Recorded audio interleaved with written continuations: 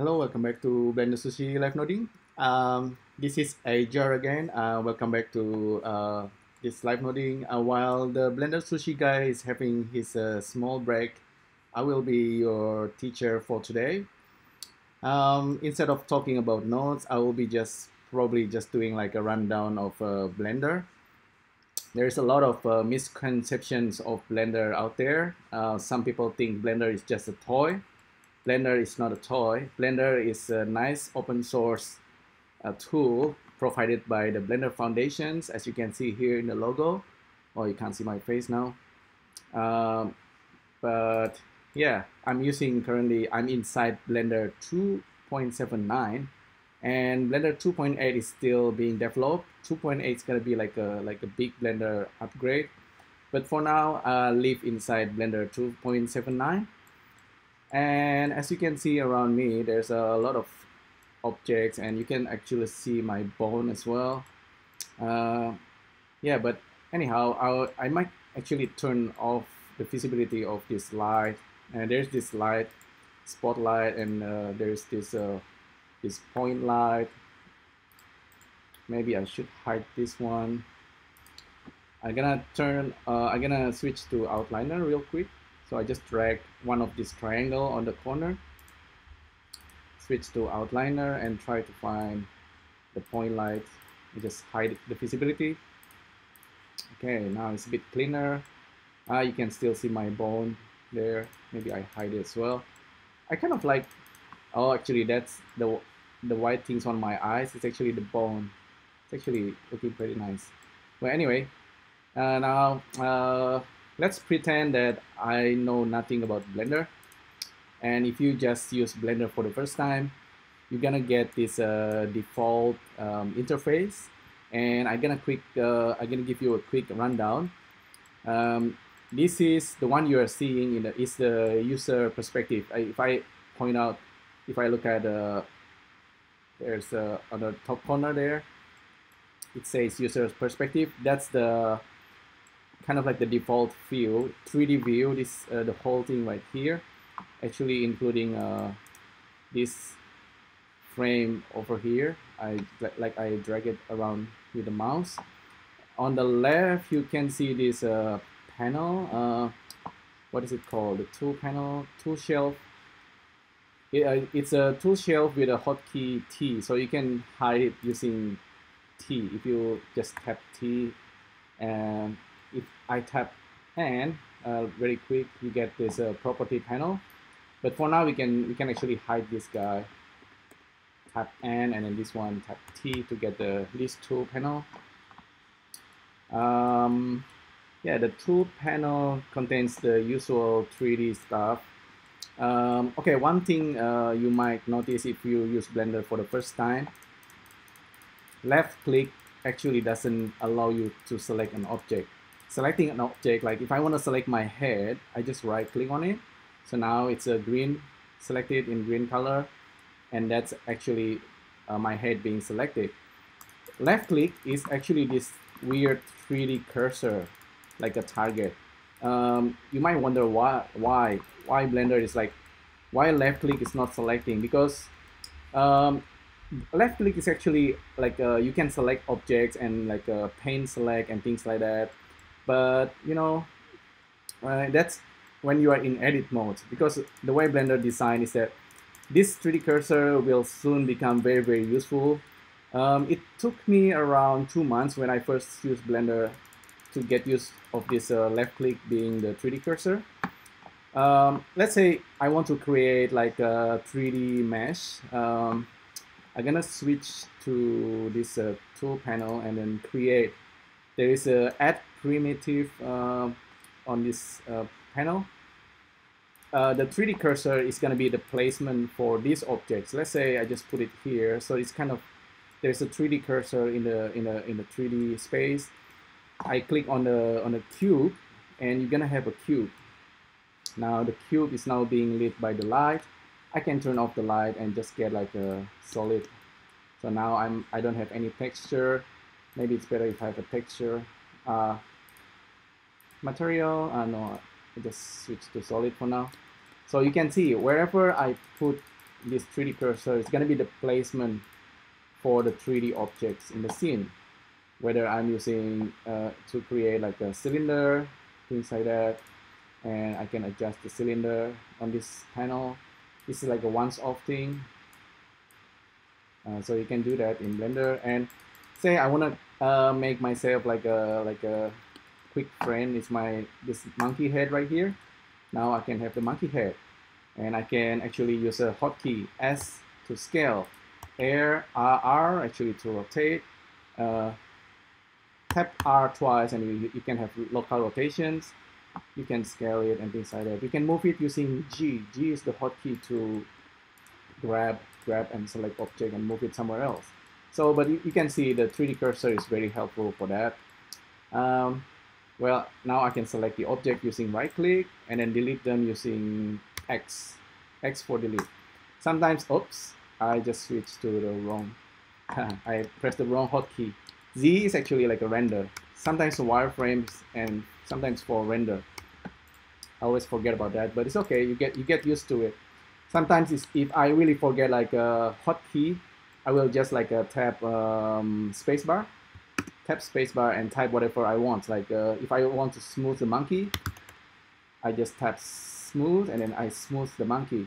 The monkey head is very low res by default. It's only have like a couple of triangles, 30,000. It's very small, but yeah, the monkey head you can actually, this guy right here, you can smooth it. Control 1, Control 2, Control 3, and you have like really much smoother monkey head. That's because once you have tap on the Control 1, 2, 3, that's actually activate the modifier right here, subsurface modifier. In Blender, you can have this kind of cool modifier stack, and with modifier you can turn on and off anything. You can turn on the preview or turn it off. If you don't want it, you just click on it and you have like the objects back to the original. So that's the monkey head. You can duplicate it using Shift D. There's a lot of hotkey in Blender, but don't worry about it. You get used to it very quickly. So now I'll switch back to the texture mode. The lighting is working pretty well. Let me try selecting one of them and then try to move it around. Oh, because I cannot see it. So that's the lighting for at the moment. That's the red and the blue light, and there's this spotlight, of course. I think I'm gonna make the spotlight a little bit to the back. Actually, no. I want to be in the spotlight. The two monkey can go out somewhere else. So yeah, if I want, I can go further with a Blender, some Blender basics, like sorry if my eyes is not looking at you. It's because of my camera is a bit low. I'm gonna move a bit lower so my eyes is now higher. Now I'm looking to the camera properly. I'm looking at the monitor. Normally I look this way. You might know why. But anyhow, I continue on. So in the 3D view, using your mouse 3 button, you need to use 3 button mouse, otherwise I will slap your hand. If you are working in 3D, you need to have at least 3 button mouse, so keep that in mind. Even if you are working in Mac and using the magic button or whatever, have another mouse or have like a stylus. Anyway, that's a tip. So 3 button mouse. If you are in the 3D view and you want to orbit and you want to like look around it, going around the objects, you can use the middle mouse button. The middle mouse button, normally you use it for scrolling, but you can actually click on it and you can orbit around the 3D objects. And you can zoom in and zoom out using the scroll, of course. The left click, of course, left click is not selecting objects, but if you are inside something, let's say I'm inside myself, if I hit tab, now I'm inside myself and I'm actually working on this guy right here. It's a bit weird. I can actually select the points. Now my screen doesn't work anymore. I just go out. Okay, back to normal. So you can select an object, like I'll use the monkey actually. Select the monkey, hit tab for edit. Now I'm editing the monkey over here. I'm gonna look at the monkey using my eyes, and then you can actually make modification like that. Not gonna do it for now. It's for you to try it yourself. So right click is to select, G is to grab. And if you're in 3D view, once again, middle click, you orbit around, scroll to zoom in, zoom out. You can actually do the panning. There's a hotkey for that. Sometimes I forgot. Control space. Oops, no, this is like max zoom thing. Control option. Control options and scrolling will give you this ability to orbit like a turntable. So that's pretty cool. So yeah, Blender is really cool tool. It's open source completely. It's free. When people ask, always like, why is it free? Why is it there? Is there a catch or somewhere? No, there is no catch. Blender works by donations, and you can actually support Blender using the Blender Cloud. I'm really like looking forward for Blender 2.8 myself with a real-time rendering, EV render. Currently, we actually have a cycle render already. This is actually pretty realistic, and you can do like a real-time rendering as well. I can try to render myself in real time. You know, this is just a preview. If I go to render right here, I'm actually rendering, but doesn't seem to be working while I'm recording. Well, doesn't matter. But yeah, that's a quick rundown of Blender. Hopefully you enjoy this. There's a lot that I haven't covered, you know, but just try and look through all these tools. You can look at all these buttons and learn the shortcuts like for translate, rotate, scale. That's for the object. And you can, you know, look at the history. There's a lot in Blender that you will discover. There are, of course, like there are 3D package out there, really cool, like Maya, Houdini, Cinema 4D, 3ds Max, you know, lots of cool tools out there, but they're mostly you have to pay for a license. And sometimes if you need to work in the industry, you need to use those softwares. And if you're like you're in the game industry, you will use Unity and Unreal as well. A license is important, of course, sometimes, but I think like for 3D software package these days shouldn't cost like thousands of dollars. And if I'm using Blender, sometimes I just go to any computer and download Blender and I can use it right away. Blender is really powerful that way. Some people can call it as a toy. It's a nice toy, a very nice toy, I think. But anyhow, I think Blender is really priceless. And yeah, you can ask me anything. I'm not like an expert. You can look at tutorials like from Blender Guru for something on something like a creative stream out there. There's a lot of really nice Blender tutorial. Normally, if you've been following Blender Sushi for a while, you might notice that I use nodes a lot, and with nodes, you can do a lot of things that kind of unusual. This is not like a common workflow, but I'm gonna show it to you anyway. So I'm gonna switch back to my texture mode. And I'm using Sverchok Add-On. Sometimes I do use animation nodes add-on. You know, all this talking head in real time actually works because of animation nodes running in the background. You can see really quick. This is why I am actually working. This is how I'm working, because animation nodes is running really hard in the background. But anyhow, I use Sverchok Add-On as well. So with Sverchok, we can easily generate objects.